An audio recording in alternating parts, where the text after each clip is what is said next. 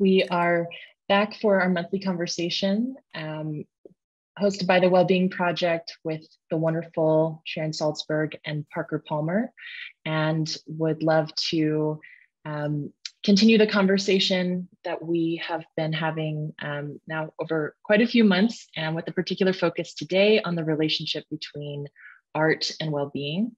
And we have an extraordinary couple of artists with us today to share both poetry and music and bring us into this space. And before we dive right in, over to you, Aaron. Thanks, Claire. So we're really excited about this group, and part of this is about really the importance of art in our lives and our work. And so we're very excited to be exploring this topic.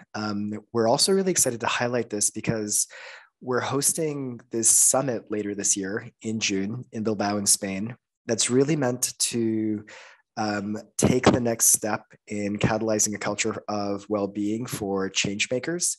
And we have woven art into the heart of that summit. It'll be a big part of the way that the summit actually happens, the way that we explore inner well-being and social change. And so bringing a real focus to it in this session today was something that was important for us. Alice, I think, on our team will be sharing a link to the summit in the chat. It should be an incredible moment in a number of different ways, and we do hope that you'll join us there. Claire, I will pass it back to you. Thanks, Aaron. So before we welcome Jazmine Williams and Joshua Roman throughout this conversation, Sharon is going to help us center and start with a practice. So over to you, Sharon. Thank you so much. Parker, do you just want to say hello before we begin? Hello. Actually, say whatever you like. Thank you, dear. Hello. Yes. Please lead us in a meditation. Good. Thank you. I find listening one of the more profound and interesting things because, of course, we do it all the time, and yet do we actually listen? So what we'll do in this exercise is practice listening, and I found that involves a lot of letting go, not dismissing or disliking my thoughts, but really almost like putting them in the background or putting them to the side for now, such as, I can't write poetry. I wish I could, or gosh, I can't play, why did I stop those lessons, 30 years ago? Or we may be listening to sounds that aren't so pleasant, sound of the bus going by, and we think, why don't they change that schedule? I have some ideas, or whatever. Those thoughts may inevitably come, and that's fine. Rather than get entangled in them, even by judgment, let's just practice putting them aside and returning to the process of listening. So we can start, you can just sit comfortably, be at ease, close your eyes or not, however you feel most comfortable. And you can start by listening to my voice. There may be other predominant sounds. Whatever is strongest for you or clearest for you. And of course, we like certain sounds and we don't like others. But we don't need to follow after them, to hold on or push away. Let them come, let them go. Unless you are responsible for responding to a sound, let it wash through you.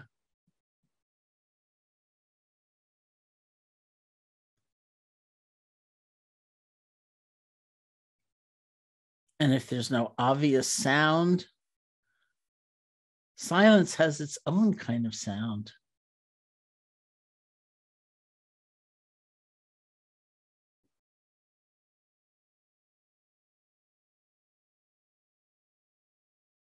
And as you notice thoughts, judgments, comparisons, you can be aware of them. You can let them be, but let them be a little bit further away.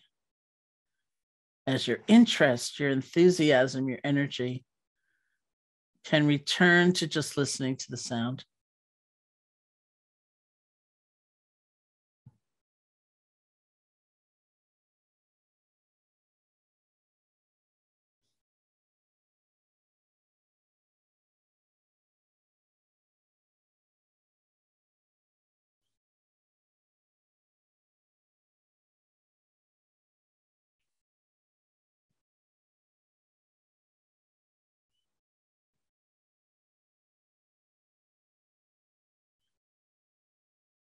Or maybe your attention is lost in the task you left behind to get online here, or what you're going to do next. If you notice that, it's the same process. See if you can let go gently and return to simply listening.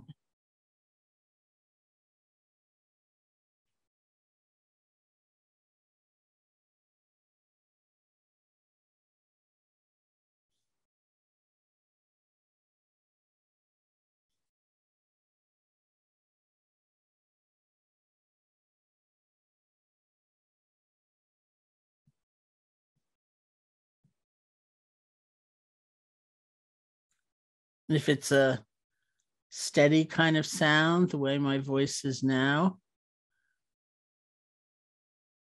see if you can be aware of it in process. Changes in being loud or soft, changes in pitch or tone, just to receive, to be aware of, rather than thinking, where's that accent from, or whatever.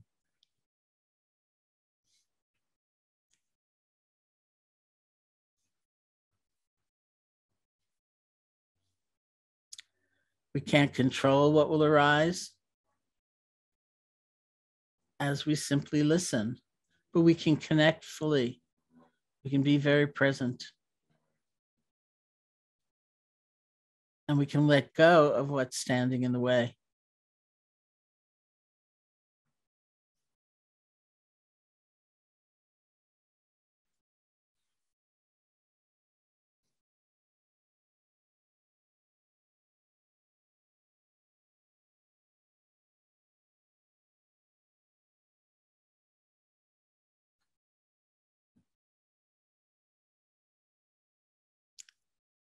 And when you feel ready, you can open your eyes or lift your gaze, and we'll end the meditation.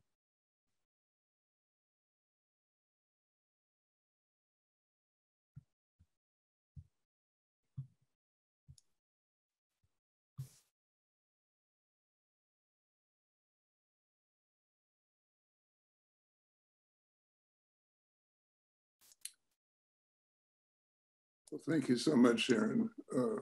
I love the idea of getting things out of the way in order to listen, especially those voices that say, I can't write poetry or I don't understand music. Just let it flow. So alongside Sharon, I'm just delighted to be here with all of you and with Jazmine Williams and Joshua Roman, two really extraordinary artists, and I have to say young artists who really move me and thrill me with their work. And I know you're going to benefit greatly from hearing from them pretty soon here. Sharon and I had a wonderful conversation with Jazmine and Joshua the other day about the role of poetry and music in our lives. And I want to set the stage a bit for this conversation by saying a few words about poetry as a spiritual practice, which is what it has become for me over the years. And I can ground it quite immediately by telling you that about a BBC World News America program that I watched about 3 days ago, where they showed footage of a badly wounded Ukrainian woman, maybe 70 years old. She was lying in a gurney in a Ukrainian hospital, and the gurney was in the hall to keep her away from windows that had been exploding under mortar fire. Her head was swathed in bandages, and the bandages were bloody. This woman motioned to the reporter and cameraman, and with a slight smile on her face, said, "Come closer. I want to tell you a poem." And these are the words she spoke from her own mind and heart. "These stupid Russian shrapnel pieces I will carry all my life, but as long as I carry them, I will live and love. These stupid Roman shrapnel pieces I will carry all my life, but as long as I carry them, I will live and love." Now that's a poem that's not going to pop up in any college syllabus about poetry. But to me, it's an incredibly important document, a simple poem that moves me deeply. For me, it illustrates one of the powers of poetry and music. It works alchemy on our experience, transforming suffering into hope and love, and giving us a chance to assert with our own lives that life always transcends death if we let it. A poem like this is an act of courage, remembering that the word courage is related to the word heart. This woman, through these simple words, was putting her heart on display for the whole world to see. She was, in a way, doing open heart surgery on herself, which is what we should all be doing right now in the midst of this horrific world involving murderous conflict, deeply related to things that are going on, certainly in my country, and I expect in many other countries as well. This simple poem allowed that woman on the gurney to rise defiant in the face of death. One of the moments I love is when she calls the shrapnel pieces stupid. I love that word choice, which I'm sure was not conscious with her, but it allows her to rise above the ancient and overwhelming evil that those shards represent. They're stupid. The whole thing is stupid, she's saying to us. And maybe we can deal with stupid. Then, of course, there's her defiant yet compassionate assertion that as long as she carries those shards, which she knows means the rest of her life, she will live and love. That poem is 23 words long, but it tells the story of an invincible human heart. And to me, that's a miracle multiplied. It's the miracle of the heart and the miracle of a compact story about the heart told in poetic form that moves me deeply and that is miraculous twice over. So, for some sense of what I mean by poetry as a spiritual practice, it's through that poetic filter that I think we come to know each other at deeper and deeper levels and share messages that the world really, really needs to hear. Do we need all of the political science, all of the geopolitical science, and all of the analyses of the economic problems and tendencies towards totalitarianism that are driving all of this? Yes, of course we do. But if we don't have these stories of the human heart, we miss the whole point. We miss not only what other people's lives are saying to us, but we miss what we need to hear from within ourselves about transcendence and about resistance and about engaging the world with the fullness of our hearts. I'm going to read one more poem that I won't tell the whole story of, but it's a poem I wrote at a time of deep suffering in my life that helped me heal, as I'm sure this woman's poem is helping her heal. I was in the middle of the second of 3 major descents into depression. I walked by a recently harrowed field out in the country, feeling in deep despair. A harrowed field is one recently plowed. And the word harrowing caught me as not only a description of what had happened in that field, but as a description of what was going on in my own life. And I'll just read this poem, leave it without much comment, and turn to Jazmine and Joshua to begin to reflect on what it is about art that nourishes and feeds our souls. Harrowing. The plow has savaged this sweet field, misshapen clods of earth kicked up, rocks and twisted roots exposed to view, last year's growth demolished by the blade. I have plowed my life this way, turned over a whole history, looking for the roots of what went wrong, until my face is ravaged, furrowed, scarred. Enough, the job is done. Whatever's been uprooted, let it be seedbed for the growing that's to come. I plowed to unearth last year's reasons. The farmer plows to plant a greening season. So with that in mind, Jazmine, Joshua, welcome.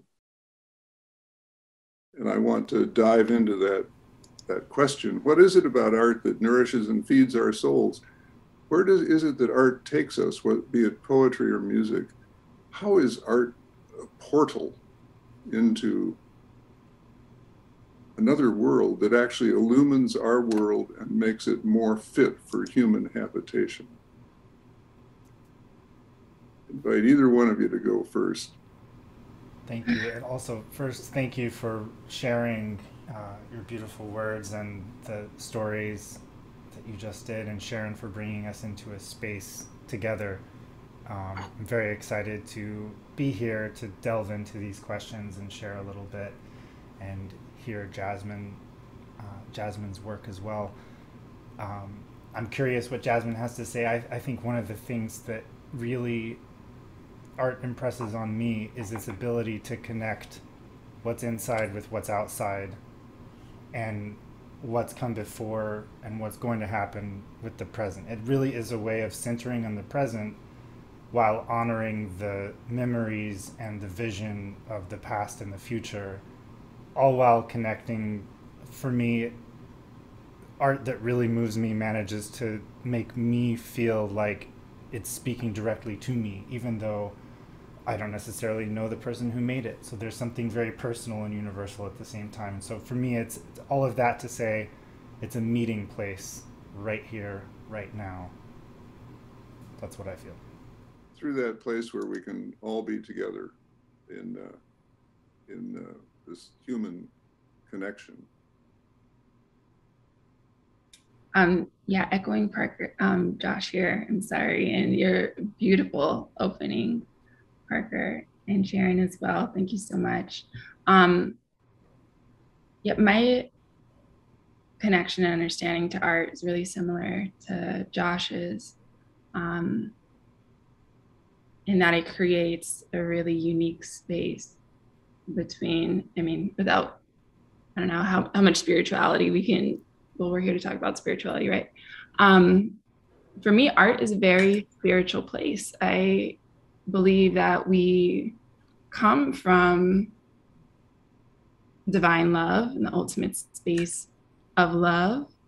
And art for me is a container for that. I look at art as the fruit of love, right? I believe that it sits directly opposite of grief, right? If grief is no place for love to go, then art is the absolute opposite of that. And I believe that, love isn't always a soft, cuddly thing, right? It can be pointy and uncomfortable. And and strange, and art has the capacity to hold all of that, and reflect all of that back to us, you know, and expand our capacity for love. And that's what it is for me. I'm curious to ask both of you, as practicing artists, a poet and a musician, to what extent are these thoughts with you as you create art? Or is the dynamic of creating art for you just coming from a different place? Are you already through that portal on the other side when you do it? How does that work out in your own art and craft? For me, when it comes to writing, so the way poetry was introduced to me is probably the way it was introduced to a lot of folks. A lot of flowery words, really soft, you know, these kind of really preschool sweet rhymes. And when I started writing myself, there was this belief that my words also had to be very flowery and fluffy and soft and, you know, very squeaky clean. But as I went along with it and started using writing as a spiritual practice, that's when I realized that, you know, my writing was about texture. You know, it needed to reflect the texture of my life as well. And that's really what I carry with me when I'm creating, is how much texture of the spiritual experience and of the human experience am I bringing into my work. It's okay if the word is a little cringy or if it makes me a little uncomfortable. Sometimes that's what I need. Sometimes that's what I need to process. But the point is about how honest I can be. I find that poetry, if you've ever been to a poetry slam, you'll hear folks yelling, "Get free, spit, tell the truth." And it really is a contest of truth telling, and who is diving the deepest into honesty. And that's what I carry with me in my practice. Thank you. I love that. I would add, I feel like part of the practice for me is recognizing and exploring the duality of, I'm trying to think about how to articulate this, and that's kind of a case in point. The craft of art versus the freedom of art, and living in that moment and expressing something and feeling connected. I think the moments where I feel the most connected are moments where I feel like a vessel. But that doesn't necessarily mean that I'm doing it in the most skillful way. And there are other times when I've really worked on something, I've really worked it all out, every detail, every nuance is there, but I'm not really tapped into something. And so there's this constant forward motion, this back and forth that moves something forward of how do I stay aware of the details of expression while also tapping into something that comes from somewhere that I don't understand. And it's that meeting point that I think drives creativity for me. Whether it's a piece that I've played 1,000 times or an improvisational moment, I feel that connection. Sharon, your smile lit up in the middle of what these good folks are saying. What's going on for you in this conversation? A lot. It's all wonderful. I'm relating both as a person who is uplifted and helped by art, and a person who writes. So I kind of related to both halves. And I think many of us may not be artists in the sort of notion of it, you know, like we don't paint or we don't write poetry or we don't play music, but there is an artistic endeavor. There's something creative about relationships, or trying something different, or actually expressing ourselves rather than holding back. So I think we can relate as creators also. The first thing I thought of was the last 2 years. I came up to Massachusetts, to very rural Massachusetts. Yesterday marked 2 years, you know, and I think about this time when so many people have lived in relative isolation or disconnection, and what has furthered a sense of connection more than anything, which has been, for me and for many, it's some kind of art that we got to, in some ways, enjoy more because there were fewer distractions. And in my case, I haven't been on an airplane in more than 2 years, which is a miracle. And so what do I do with that time? And the things that have brought me closer to other people, it's a sense of empathy, a sense of connection, more than anything has been art. I also think about, there's a kind of timelessness to art, to that process. Like if we create something, maybe no one is going to see it right away, or maybe it's going to take a while, or but it exists beyond us in some way. And from the point of view of the creator, I relate so much to what Joshua was saying, and before that, Jazmine, it was like, when I wrote this book called Faith, which was a very difficult book for me to write, it was more than 20 years ago, and I struggled quite a lot. Some of the best advice I got was from a writing coach who said to me, you've got to stop thinking of yourself as the person writing this book and think of yourself as the first person who gets to read this book. Like, really get out of the way, And in terms of what Jazmine was saying, I find that people would say to me, just tell the truth.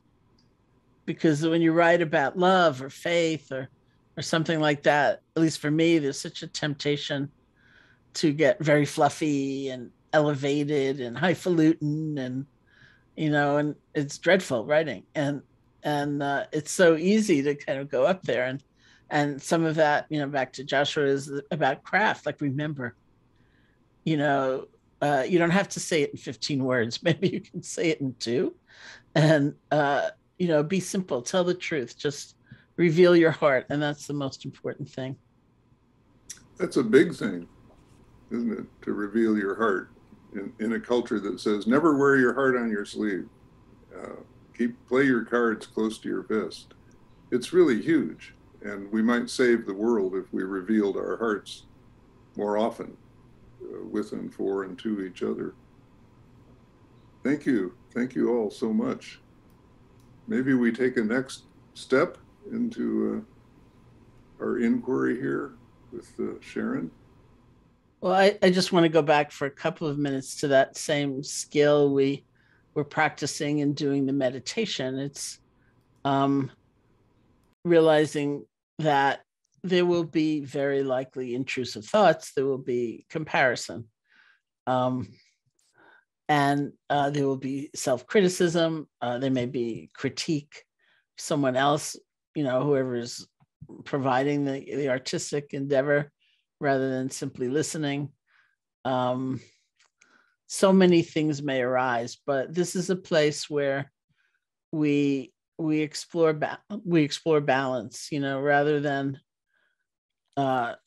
elevating our thoughts and getting carried away and mentally signing up for 30 music lessons we will actually never do, or resolving something that will never happen, and just being lost in it. Or on the other hand, getting entangled with judging our thoughts and disliking them and disliking ourselves, and why can't you ever listen, and why can't you be present to notice those thoughts, to notice those feelings, and just release. It's just releasing. And the way it depends on the stance we take. Somebody sent me a tweet the other day that somebody had written about her 8-year-old child and a lesson they got in school, which was, think of your mind and your heart being like a pond, and there are all these fish in the pond.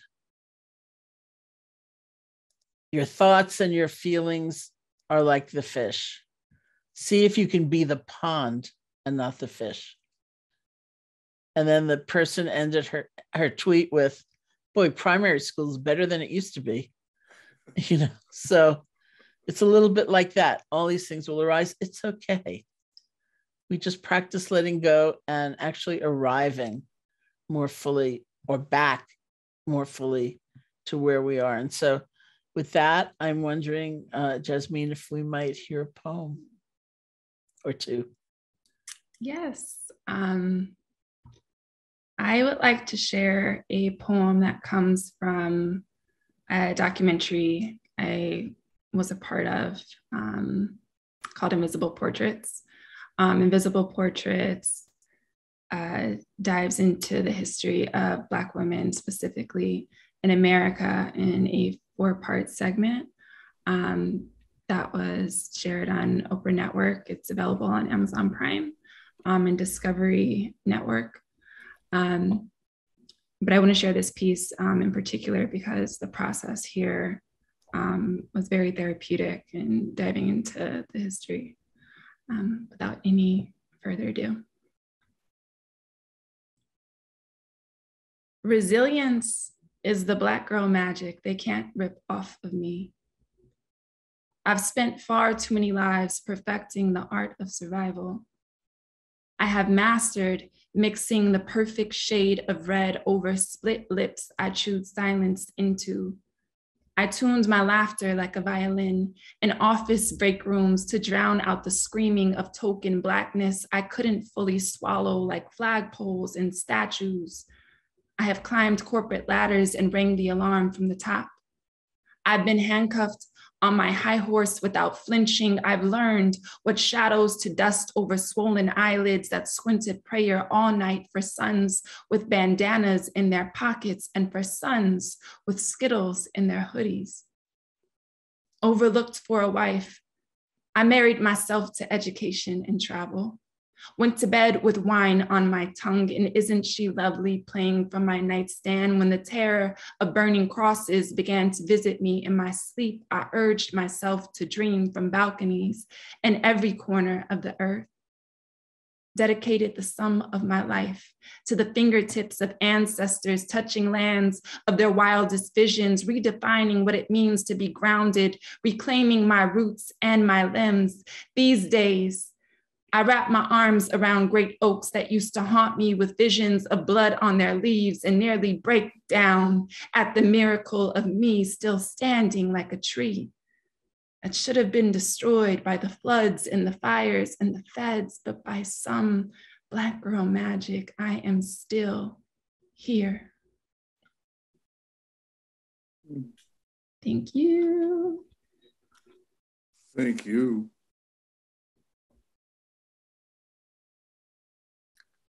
I'd like to invite everyone on this session to put into the chat something that you heard or how you heard, as Jazmine gave us that beautiful poem, powerful poem.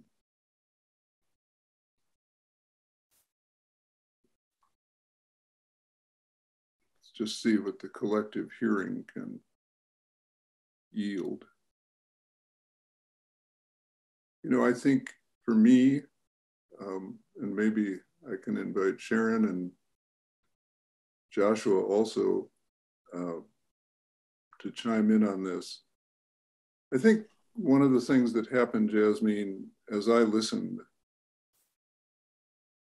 was I went through that portal and felt in that space where, as Joshua said earlier, we can all meet to some extent and in some way, felt connected with a life journey which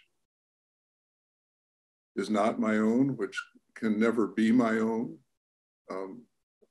I occupy my own skin, and that dictates so much of the limits of my experience. But that poem invites me once again into a world that illuminates the world I live in, and which helps me take a next step in the world I live in, a step that deeply respects the kind of experience that you record in that poem. that it's easy for me to miss in my daily life. I can hold it in my head intellectually when I'm thinking big thoughts about our society.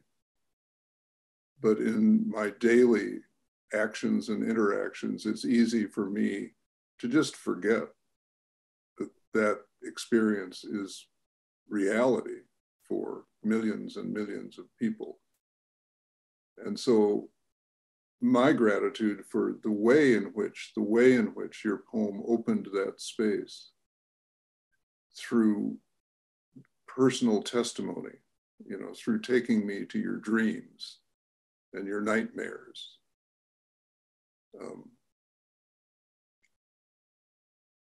It's a hard thing to pin down, but I feel it very deeply. Lack the language to fully express it at the moment. I'll have to write a poem about it. Love that. That's my favorite way to respond to poetry. And thank you for receiving that. I could echo what Parker said. I'm just thinking about the ways that I connect to words. I'm not a poet, and I love what words do. Words are so powerful, and they're so different from music. For me, in my experience, hearing things that awaken parts of my brain that think of that word in its context. And there's a book, I think it's by Milan, I'm not going to say the last name right, Kundera, but talking about how all different chapters talking about how we'll say one word, but it'll conjure up different things to do to two different people. And graveyard is one of those. Cemetery is one of those words that's brought up in there. And for one of the characters, it's a place of peace, of connection with the past. And for the other one, it's a very frightening, scary place. Mm-hmm. And that's something that I admire about the skill, your craft, is that you start with a feeling. I feel what's behind it, I think, because you're so good at choosing words that get past that, at crafting sentences that awaken something in me that actually does relate to your experience and sort of brings about that moment that Parker's talking about, where maybe I'm connected to your experience in that moment.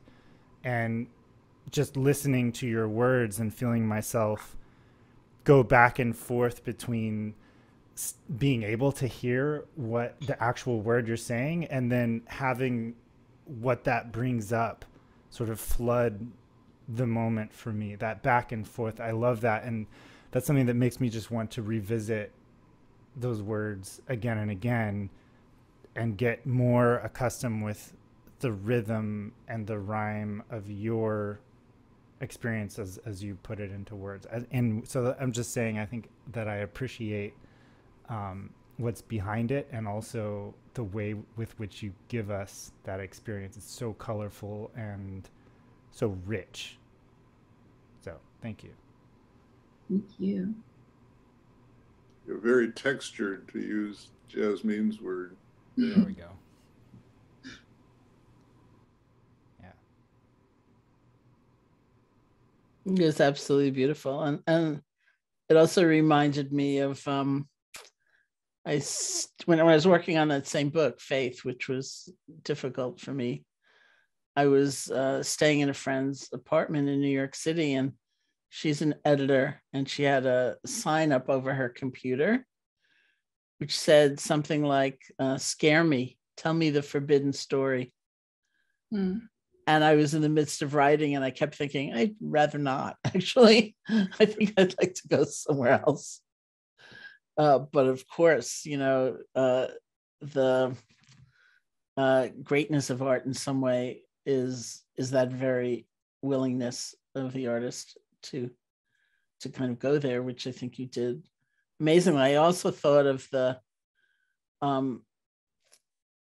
in a way, the tragedy of not hearing so many voices, and the extraordinary gift of actually beginning to hear voices that don't necessarily reflect, you know, one's own distinct individual experience. Yeah, absolutely. I want to really second that. That's so important to me right now. And your poem, Jazmine, is the latest reflection of how important that is. I want to ask if in the writing and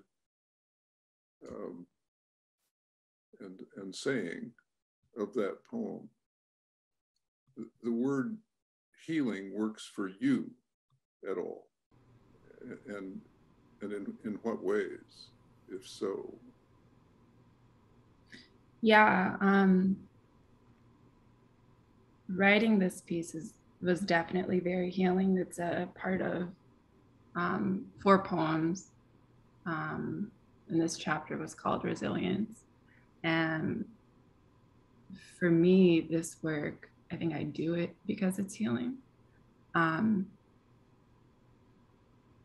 Yeah, I think the more I can connect with the past and show my ancestors empathy and show my community empathy and visibility, the more healing I feel, right? I feel like it's very important to send love to people who are here with us as well as those who are gone, just to send them that love and to see them and to do the work of transmuting those stories and experiences into something that is art and is something that can be carried by their lineage and by their community. So for me, it's very healing, and it's healing in a community circle sort of way. You know, I for me, it goes beyond just myself. I feel whatever I contribute to my community, I give to myself. And so it's really important to do that work. I think community healing is important, and that's what the arts is for me. And I think you've just really expanded the word listening for us, at least for me. You're listening to the ancestors. Mm-hmm. And that's something that we forget to do a lot, or don't know how to do. I'm now thinking of all the listening that we need to do, to listen to the natural world, you know, to listen to the people we've never met and will never hear directly from. How teachers in the classroom can listen to their students even when they're not speaking, mm-hmm. which they're often not, because they're scared. Yeah. It goes on and on. Yeah. And I think, you know, our past speaks to us through the present. You know, we can look at the behavior of folks and what's manifesting in our current world and trace that back directly to someone's very lived experience 100, 200 years ago, right? We didn't get here by accident. So I think when we start to really dive into that work, we start jumping timelines. We don't really have a choice but to connect with the past. Yeah. Thank you so much. Thanks, both of you.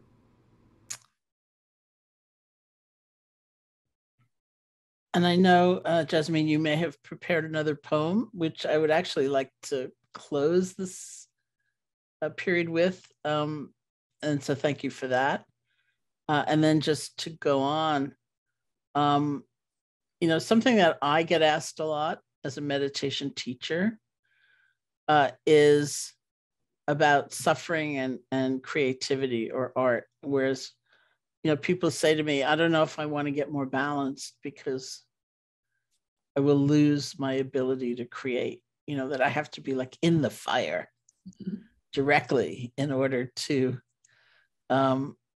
manifest, you know, from that place. And clearly there's a kind of willingness to go to lots of places and to not let fear overrun us and to bring those places, all of them, into what we create. But it's just a very interesting question. It's a very Western notion that the greatest creativity comes from the most anguish and you have to be in it.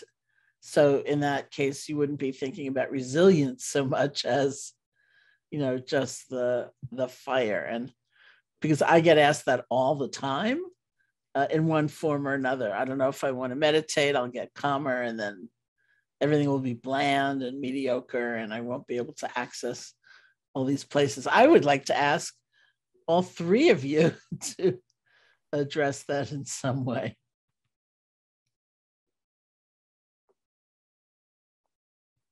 Who wants to start? I'll jump in. I've heard that. I've felt that when I was a kid. I was told that, and I actually at one point put rocks in my shoes for a performance of something so that I would feel some sort of pain. And I've just gotten so tired of that because while I think that suffering can bring about an empathy for somebody and an ability to articulate something, and that's very true. I think that it's not the important thing. That's not the thing that creates that connection. And so many artists, I feel, get caught in this trap. There's a quote that someone said to me a lot last year by Martha Graham, and a lot of artists live by this thing of this queer divine dissatisfaction that keeps us going. And you know, I feel that, but that's not the thing that I want to lean into, because that's just purposefully causing myself more pain, and that doesn't necessarily help me benefit anybody else. Again, I think it's that connection and taking what you have, your perspective, and opening up to others and finding a way to cultivate that. And empathy can help a lot with that. And a lot of people who suffer come out of it with more empathy than those who've never suffered. That part, I think, is undeniable. But to seek suffering is another thing altogether. Thank you. I would have to agree with Josh, and in saying seeking suffering is different. I'll say this. I think because art does come from a place of love, and that love does encompass all things, including pain, that it is an essential ingredient for certain pieces, right? I think a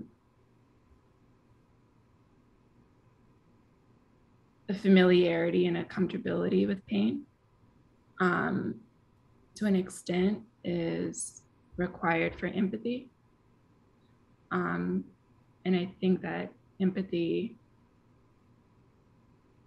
it's a special sauce in our work. I don't think that we can really skip over empathy and skip over stretching ourselves. And I don't think that all pain has to be traumatic. I don't think that all pain has to be suffered. I think that part of our work is showing others how to survive these things.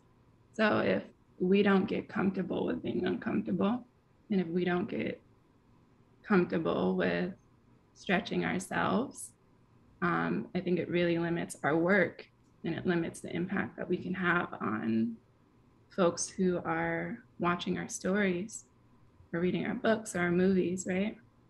There's very few people who are willing to do the work for the community in terms of diving into uncomfortable spaces in the human psyche and uncomfortable spaces in the human experience. And artists, we do that.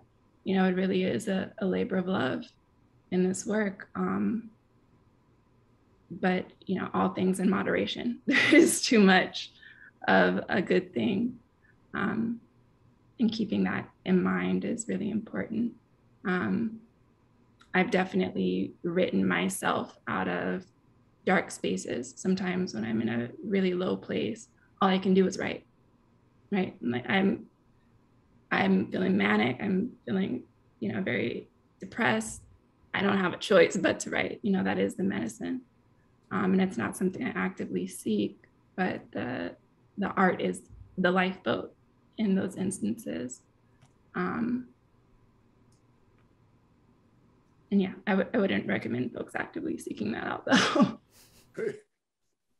Right, and I'll just say briefly, because I'm eager also to bring Joshua's musical voice into this conversation, as I know you are, Sharon, but I'll just say briefly,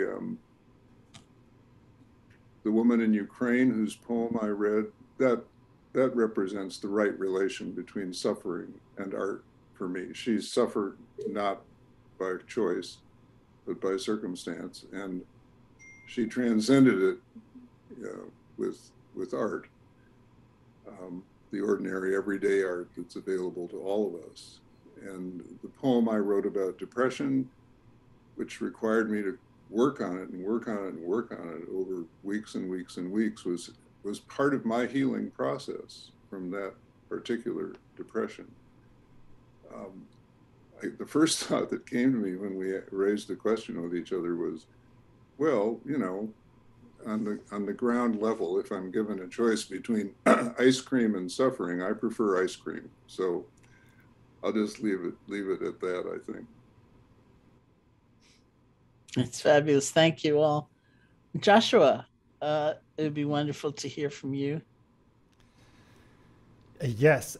So I have a couple of pieces that I wanted to share musically, and one of them I'm going to play for you in just a second here in the room on my cello, and then I'll share a video of the other one. And I'm not going to set the first one up too much, except to say that to tie this back into something that actually I think we were talking about the other day, we ended up, when suffering came up, somehow we ended up on the topic of vulnerability. And I think about that a lot, of being comfortable with being uncomfortable, as I think you said just a minute ago, and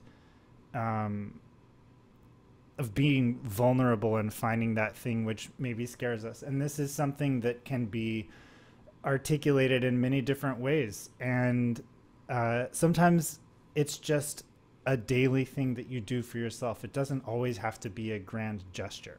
And so the first thing that I'm going to play for you is something that I use for myself. I've known it since I was, I don't know, 5 or 6 years old. The Bach cello suites are like, they're the thing for cellists. You can't not play the Bach cello suites. You cannot play other stuff, but you always end up playing these things. Every famous cellist has put out at least one, and sometimes up to 4 different recordings of these. And I think that there's a reason for that, which is that when I play this for myself over and over and over again, it really becomes less about what the music is, and it becomes a kind of spiritual practice and a mirror into what's going on with me.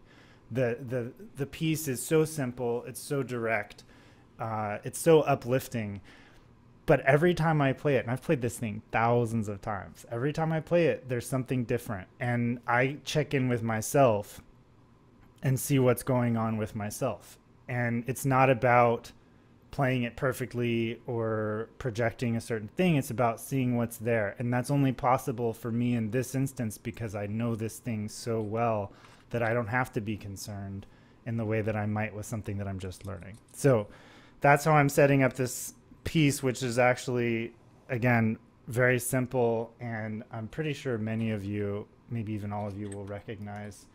So I'm just going to switch cameras and walk over to the cello. And while I do that, maybe we can all take a breath and reset for listening again. So here's some Bach.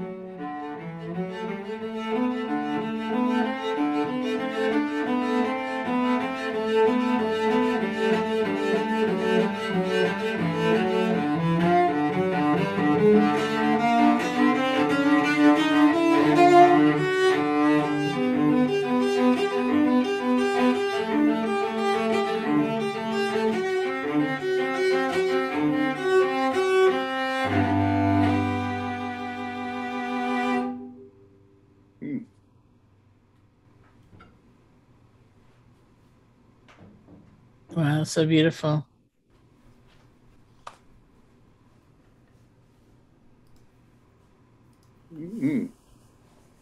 Thank you. So that is, yes, that is something, again, that I play for myself at least once a week and perform all of the time. And every single time I play it, my goal is to be open to what's there in a different way. And that's very different from, I think, the kind of, I don't know, pure creative process of originating new music in the moment. And so I wanted to share something as well that was original, because that's become another important part for me of being an artist. I come from a tradition that has evolved greatly over the centuries, and in the last century has become so specialized that a lot of the creative impulses can feel divorced from the actual practice. That a lot of classical musicians, myself included, focus so much on perfection of something that already exists that somebody else wrote, that we're not thinking so much about what we can put out there. And I started to incidentally challenge that many years ago, and during the pandemic had come to the point of thinking of myself as a composer already. And so I decided to embark on a project that I called a musical journal. And this was where I would take my cello into the recording studio, which was really just a bedroom at the time, and just play what I was feeling, ask myself a question about what was going on in the world or personally, and just like a journal, attach music to a date, just music instead of words. And this comes from a period around Thanksgiving 2020, right? Yeah, 2020. And this was that next step for me in sort of a practice of looking at what's going on, not just playing something that I knew really well, but finding what was there. And this particular piece comes from a place of gratitude. So bear with me while I set this up. It'll just take a second to share the screen. Share sound, and this is from the musical journal.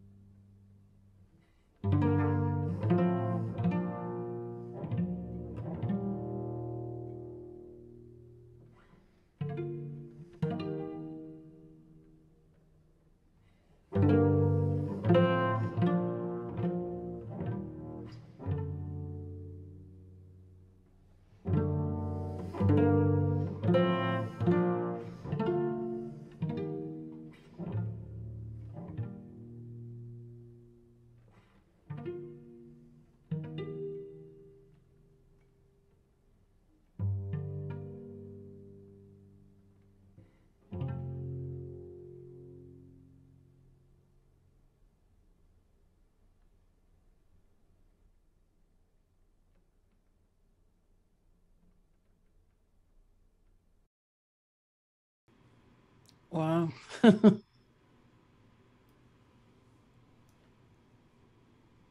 Were you about to say something, Joshua? Well, it's just, sorry, it's interesting to see. I haven't watched that in a year.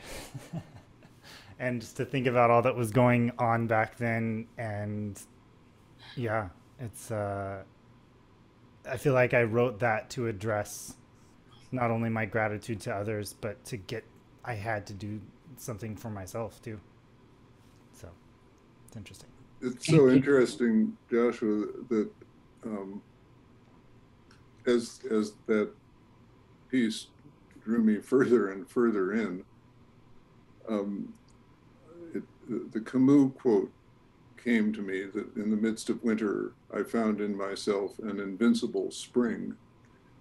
And then I started thinking about all the people, the healthcare workers, and so many others, the first responders, the necessary workers, the parents, the teachers.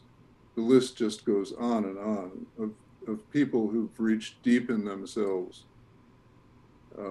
through this long pandemic to move from that place of spring and gratitude rather than that place of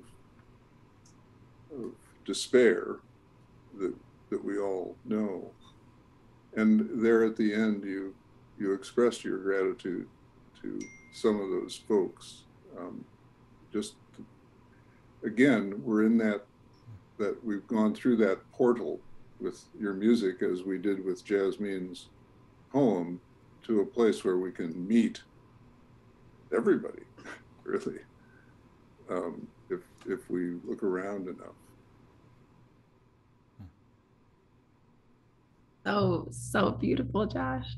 I am so happy that you prefaced this with it coming from a place of gratitude, because it's such a great reminder of how rich the soil of gratitude is. It's such an abundant place to create from, and it's so underutilized, I think, when we get distracted with the other parts of the human experience. I think gratitude is just such a place of light to come from, and it really translated itself in your work. I mean, I felt like I was having a sound bath the whole time. Yeah. Just tingles everywhere. Yeah.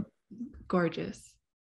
Yeah, I'm not a professional matchmaker, and I'm not asking you to swipe left or right, but I would like the two of you to consider some collaborative work, merging your arts, you know. Yeah. Yeah. Parker, I might actually be able to do a plug on that, because both Joshua and Jazmine will be in Bilbao for the summit. And so I think this might be, we might take the cue from you on this one. Yeah, well, my commission is very small, but real. But endless gratitude. Right. You will offer endless gratitude. Yeah, wow. Wow. And I was very touched to see the term loving kindness in the closing comments, because it felt obviously, you know, my own life's work and just that universal reminder about love. I'm wondering, Aaron, if you want to, if you have some questions that have come in, and then we can close with the poem from Jazmine as the final moment of our particular gathering for now.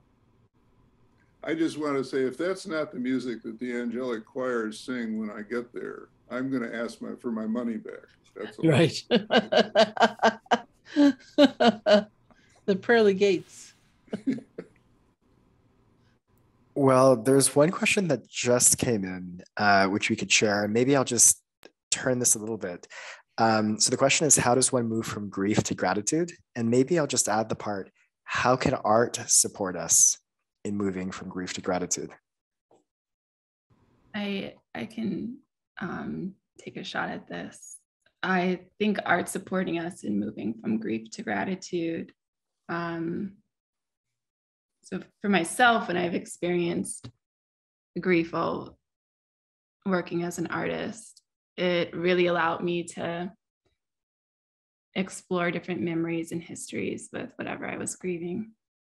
It allowed me to take in and take a step back,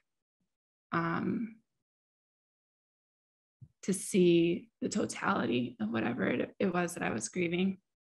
And when it was all said and done, I appreciate it. They say that grief is the final act of love, right?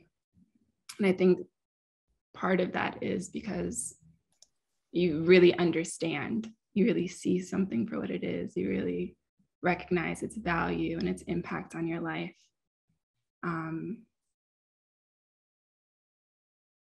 And once that happens, you can't help but feel grateful for it. You can't help but reflect on that awareness with so much love and so much gratitude. And that was how art helped me in moving through grief to gratitude. That's my spiel.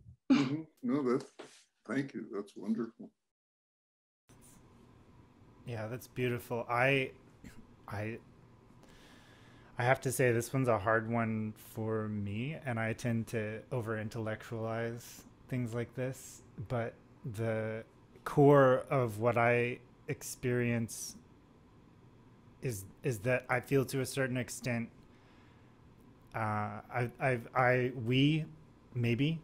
me for sure, I'm always carrying grief. It never goes away, and when it comes up in a big way, something that has become a theme for me is that I realize that it's been there all along, that in a sense, it's a paradox that, like, you can't have life without losing life. On its most very basic level, every day that I've lived is a day I can't get back. And that's a very sort of me way at looking at it, but I think it's also a way to connect again to that bigger picture, that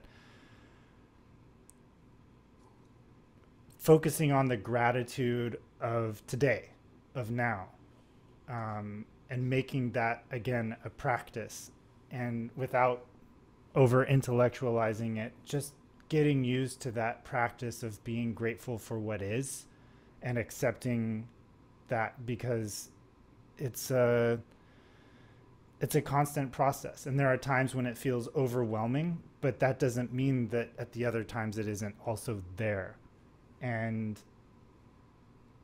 yeah, so I don't know, there are times when I think it's okay to be overwhelmed by it too, maybe, but the practice of acceptance and of gratitude is something that I don't want to wait until I'm overwhelmed with grief to be doing that, but I want to consider that every day is a moment to practice that gratitude and make that a foundational part of life.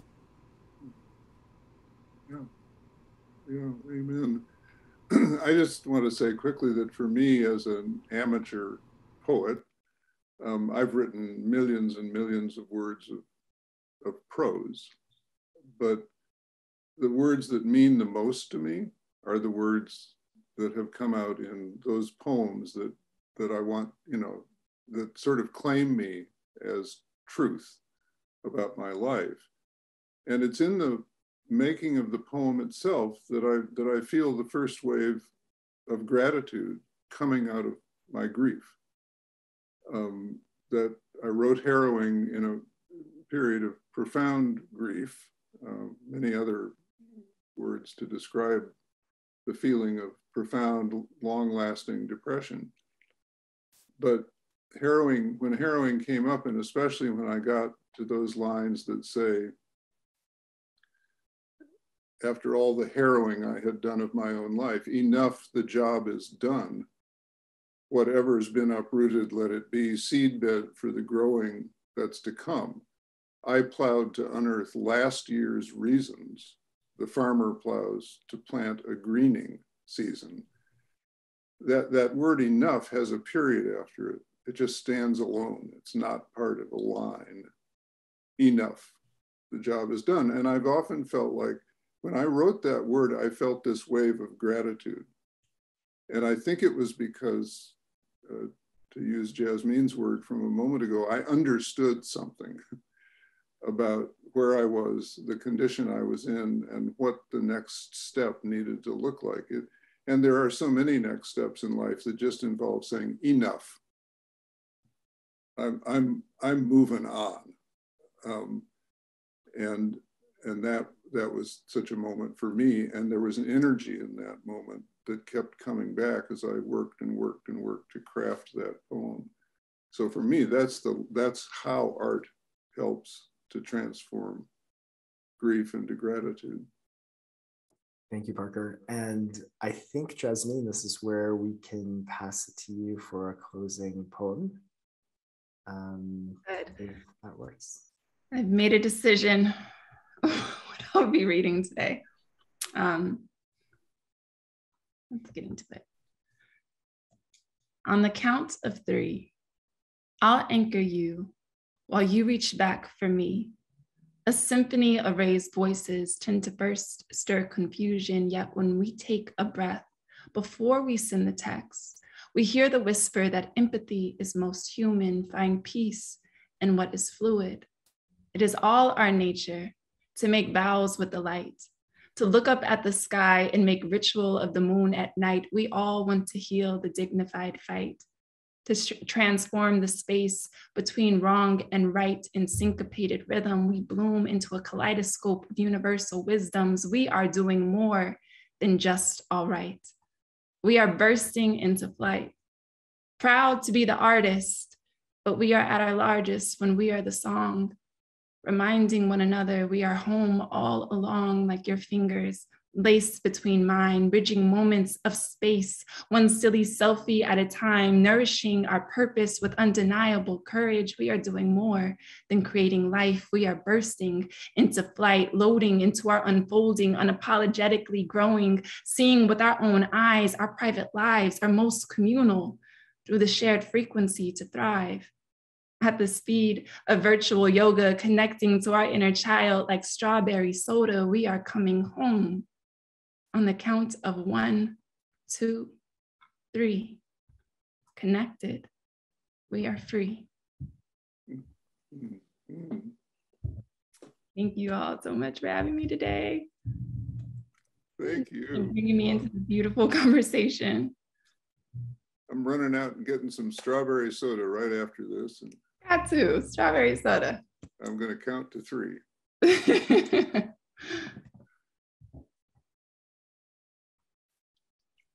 Well, I don't know quite where we are in the formal program, but I just want to say my deep gratitude right now is with Jazmine and Joshua for all they have given us today, both with their art and about their art. Thank you guys so much.